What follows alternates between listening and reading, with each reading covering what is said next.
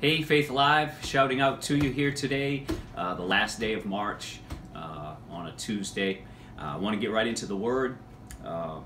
Proverbs 18:14 says, "The spirit of a man will sustain him in sickness." Now, the Amplified brings it out this way: "The strong spirit of a man sustains him in bodily pain or trouble."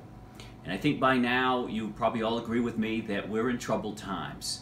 But here the key to this is that the Word of God is going to that sustains our hearts. And that's what's going to see us through. So I want to jump over to Proverbs chapter 4. And in verse 20 it says, "My son, give attention to my words, incline your ear to my sayings. Do not let them depart from your eyes, keep them in the midst of your heart." You see, meditating on the Word of God, which is exactly what God is showing us here, meditating on the Word of God is the basic law for establishing your heart. And that's going to be the key to you living in victory as a believer.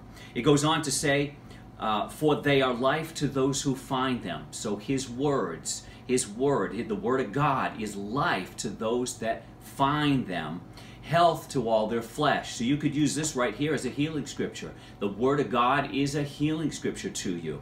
Goes on to say in verse 23, "Keep your heart with all diligence." So there's another key right there. You have to keep your heart. So I can encourage you to get into the Word, but you're going to have to do it on a regular basis, on a daily basis. You need a daily diet of the Word of God. Just like we eat 3 meals a day, some of us more, but anyway, the Word of God is what's going to feed your spirit man, and we saw in Proverbs 18:14 that it's the strong spirit of a man that's going to sustain him in sickness, in bodily harm, but also whenever there's trouble. And so we need that today. I want to look over at Psalm 91 because that seems to be a scripture that a lot of people are talking about. There's a lot of preachers preaching on Psalm 91 because it talks about so much that's going on today as far as the pestilence and the plagues and that sort of thing, and that things are going on.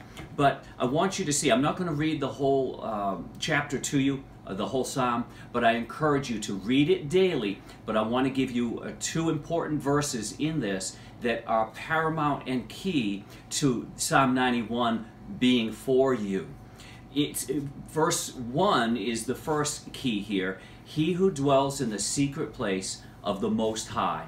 Now we could stop right there because it says the one that dwells there. Well, dwelling is where you live.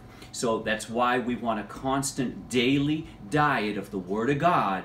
Every day we live, we need to get the Word in. So here's the key. "He who dwells in the secret place of the Most High shall abide under the shadow of the Almighty." Again in verse 9, God points out to us, "Because you've made the Lord, who is my refuge, even the Most High, your dwelling place." So we need to be dwelling there with Him daily. I want to show you one more verse in Psalm 91, and it's over in verse 14. It says, "Because He set His love upon me, therefore I will deliver Him. I'll set Him on high because He's known my name." Amen. So Psalm 91 it's all full of protection. It's all showing you authority. It's all showing you what God will do for you. But the keys are in verse 1, verse 9, and verse 14. If you make Him your Lord, if you dwell there. And I'm going to leave you tonight with one last verse, and it's found in John chapter 15.